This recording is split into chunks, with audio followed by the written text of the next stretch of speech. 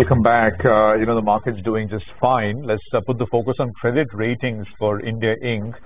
Into FY25. Jitin Makkar, Senior Vice President and Head of Credit Policy at ICRA is joining us, and so is Somsekhar Vemuri, Senior Director at CRISIL Ratings. Gentlemen, good morning. Great to have both of you here, Jitin and Som.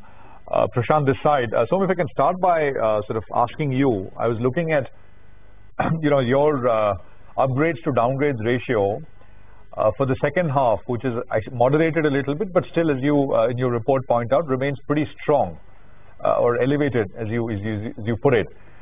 Can you start there, what you've seen in H2 of FY24, and then take us into what your expectations are for FY25? Thanks, Prashant, and good morning. In H2 of fiscal 24, we saw 409 upgrades in our portfolio, vis-a-vis 228 downgrades, and that has translated into a credit ratio, which is nothing but the upgrades to downgrades ratio of 1.79 times. And this is a tad lower than what we saw in the first half of 1.91, in line with what we had outlined earlier. Primarily driven by the domestic demand and the government-led capex, domestic consumption and the government capex were the primary drivers for this, and sectors which clearly saw a lot of upgrades were the infra and infra-linked sectors, including construction, renewable power, road assets, and even real estate. The downgrades were a little bit higher on some of the export-linked sectors that included textiles and seafood, primarily because of the subdued global demand and higher cost inventory, which impacted profitability in some of the segments. Coming to the outlook for next fiscal 2025, we continue to have a positive credit quality outlook, and we expect upgrades to outpace the downgrades. And again, the primary reasons would be the steadfast domestic demand, the low corporate leverage levels that we have, as well as the tailwinds from the ongoing, as well as what we have seen in the past, the infrastructure build-out that the country has undertaken. So just one point, when we talk about this upgrade-downgrade ratio, we're looking at the number of rating actions, right? Is there any way to sort of quantify this or qualify this as sort of value add or representation in the economy, this metric, which perhaps gives us a better idea of, we outlined some of the sectors where the bulk of the upgrades and bulk of the downgrades have happened. But if we were to sort of look at contribution to growth, would you say the number actually is, this number is even better as compared to the 1.79 that you pointed out? So we also track something called as a debt-weighted credit ratio, where we don't look at just the number of companies where we saw upgrades or downgrades, but also the debt which is sitting on the balance sheet of the companies. And there the ratio came in at 1.28 times, somewhat lower than what we saw in the first half of this fiscal. But first half was more of an aberration, where we saw a few companies with very large debt that got upgraded. In the second half, there was no such skew. But nevertheless, in terms of even quantum, the quantum of upgrades to downgrades is also higher. Also, when I shared my outlook here, we use a framework called COIN framework, where we looked at 26 corporate sectors and 12 infrastructure sectors, and these together account for almost 72% of the rated debt in the companies, excluding the financial sector, and hence it is fairly representative. And what we do see is 21 out of the 26 sectors we have a strong to favorable credit quality outlook, and these account for almost 96% of the debt which we have where we are undertaking the study. Okay, Jatin, let me get you into the conversation as well. Sort of look ahead into FY25. From an equity perspective, general chatter has for some time has been that we find ourselves, corporate India Inc., after all of the deleveraging, etc., which has happened, finds itself in the pink of health as we enter FY25 as well. Maybe, this week we have the RBI meeting and nothing will happen, but the next step, whenever that happens, is going to be a cutting kind of a cycle. Hopefully, not just here, but globally as well. In that context, just sort of tell us, what's the outlook for for what you rate, the debt that you rate across sectors into FY25? Yeah, hi Prashant, good morning everyone. Before I specifically answer the question that you've asked, Prashant, I'll just give you an additional context based on what we were seeing in FY24, and that again in the context of the larger period historical trend of the past 3 years. So FY24 indeed was a year where the upgrades outnumbered downgrades by a factor of 2. But there's another side to it, which is that FY24, at least what we were seeing, was that it was a year of normalization in terms of credit quality. By that, what I mean is that this was a year where we saw the reaffirmation rates, the rating reaffirmation rates to align with the historical average of around 80%, which means that 80% of the entities in our portfolio saw the ratings getting reaffirmed. And it was only in the 20% pie that we saw ratings change. And within that 20% pie where we saw a rating change, there were 2 upgrades for every downgrade.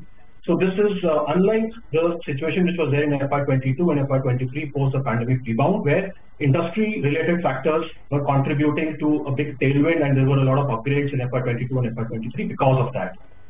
Now coming to FY25, if you have to pick up a few sectors where trend lines may continue, there's a recency effect relating to, say, the hospitality sector, which has been seeing a good uptick in FY23 and FY24, and we expect FY25 also to be a good year for the hospitality sector.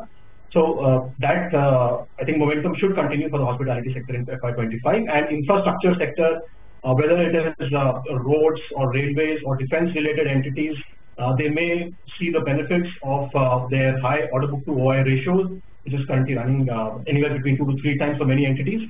So whether we talk about these conventional infrastructure pockets or the new age infrastructure segments like data centers, I think FY25 is again going to be a good year from a credit standpoint for these segments as well. And on the flip side, Jitin, any sectors on the other side? Yeah, on the other side, again, the export-oriented sectors are still not out of jail. We expect that the cut and polish diamond segment, which is again has it's a labor-intensive segment, so there could be challenges on that aspect as well. Plus, we are seeing export momentum to be not as rosy as yet for other segments like the textile sector. There again, we expect sequentially the improvement to be there in FY25. But again, the kind of capacities and the fixed costs that many of the entities in these sectors have built up, that may take a while for the revenue growth to be at a level where the profitability returns to the FY22, FY23 levels. Other than this, agricultural commodities like tea, there again, there could be certain challenges there. And I mentioned about tea, cut and polish diamond sector, textiles. Some bit of sequential moderation would be there in the ferrous metals also. Not that the sector is going to be bursting at its seams, but we do expect that the debt by EBITDA ratio of this sector to trend towards 2.5, 3x times compared with the lows of 1x that it had seen in FY22. Yeah, no, got that. You know, Som, on chemicals, which is, you've identified that as one of the sectors which are facing some headwinds. In the listed universe, we saw a very large player about a month ago seeing a rating downgrade. Could you talk to us about that particular space? I mean, could there be a turnaround in FY25 for the sector if you want to just sort of dig in a little deeper there? So, as per our study, there were 4 sectors: specialty chemicals, agrochemicals, cotton spinners, and diamond polishers, where these were sectors which were facing headwinds, given that they are largely aligned with what is the global macroeconomic conditions. And what we are seeing is for 3 of them, barring diamond polishers, for the other 3, we are expecting a partial recovery of sorts in fiscal 25, even though it will still be subject to some of the pressure which was there, but it may ease a little bit. Having said that, all these 4 sectors do have fairly strong balance sheets, and hence from a credit quality outlook perspective, the outlook for vast number of companies in these sectors is likely to be stable to moderate. Got that. What about real estate, Som? I mean, any specific trends there? I mean, that's one sector which is really compared to a couple of years back, I mean, actually just a couple of years back, a complete turnaround, right? Sea change. Yeah, How is clearly. that expected to hold out? Yeah. Yeah, clearly, you're right. I mean, residential real estate sector is riding on buoyant consumer demand, and inventory levels are also at much lower levels compared to what you have highlighted. 2-3 years back, they used to be around 4 to 5 years of sales in major cities. Now it is trending more towards closer to 2.5 times. 2 years. So very clearly, residential real estate fortunes are much better, and it's amongst the sectors where we've seen more upgrades, and we continue to see buoyancy here. Commercial real estate continues to remain steady, in terms of credit quality outlook. Jitin, any other sort of anything else which strikes out to you, which you'd like to highlight for our viewers as we head into 25? Overall, we think that there are many sectors which have done well over the past 3 years, but are yet to see the post-pandemic part. So whether we look at cement or steel or automobiles, whether passenger vehicles or commercial vehicles, I think one common thread that runs across these sectors is that they've done well over the past 3 years. But if you were to compare the performance of these sectors in terms of volume growth, with the anchor being FY19, which was a pre-pandemic year, then we would see that the progress or the growth that these sectors have seen in terms of volumes, it is yet to achieve that pre-pandemic path.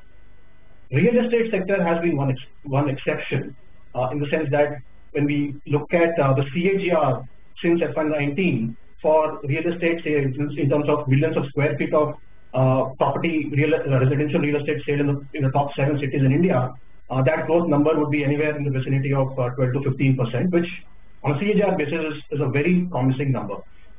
So yes, there are still several sectors where capacity expansion has been taking place, the likes of chemicals or steel or cement and the likes, so which means that over an extended time horizon, which would be in the next 3 to 5 years, these sectors should achieve that pre-pandemic path. It has been slow, but it should achieve over the medium term. All right, we'll leave it there for now, Jitin, and so great to speak with both of you here on CNBC TV18 this morning. More green than red, as we say in market parlance, and generally looking pretty upbeat as we head into FY25 on the credit rating side. So that's the word coming in from Crystal and ICRA Markets. Sonia, meanwhile.